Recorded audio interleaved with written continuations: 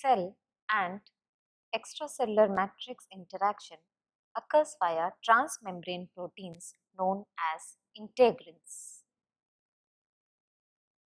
Transmembrane means it traverses through the membrane and has extracellular binding site as well as an cytoplasmic binding domain.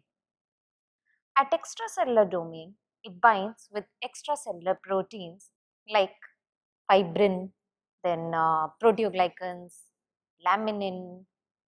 All of them have certain common amino acid sequences to which the extracellular domain of integrin receptor binds.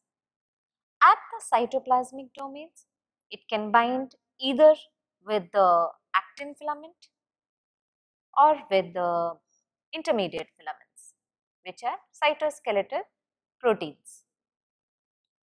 So, we will discuss two types of cell extracellular matrix interaction: focal adhesions and hemidesmosomes.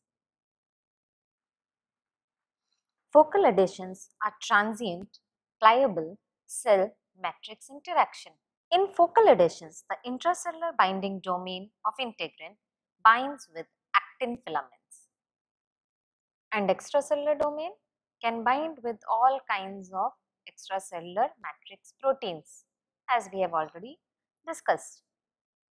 The affinity of extracellular domain to its ligand is not always same.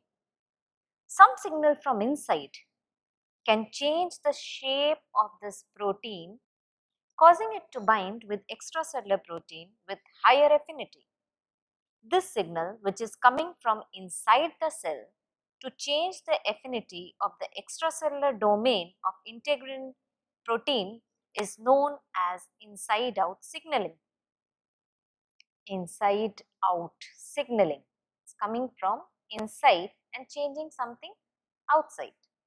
After binding with its ligand, again there may be change in the shape of the integrin receptor, mainly at the cytoplasmic domain, and in turn change its interaction with the actin. This change in the inside of the cell, which is coming due to binding of extracellular domain of integrin protein to its ligand, is known as outside in signaling. It's coming from outside, changing something inside. This inside out and outside in signaling basically means cell and extracellular matrix are talking to each other. There is an active dialogue going on between the two.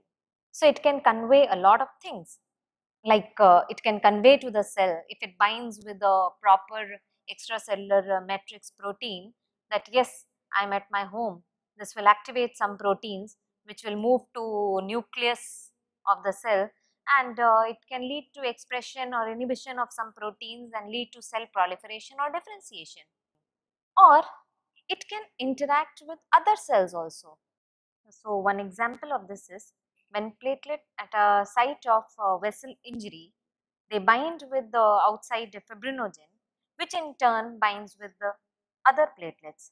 So, some kind of signal is conveyed to the platelets at that site, and they all aggregate at that site and form platelet plug. So, here we see how a dialogue is going on between cells and its extracellular environment.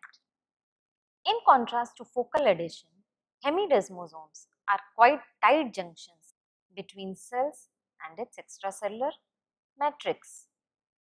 In hemidesmosomes, the cytoplasmic domain of integrin binds with intermediate filaments, which primarily have supporting function. So, in this video we discussed two types of cell matrix interactions, focal adhesions and hemidesmosomes. In the next video, we will talk about cell-cell interactions.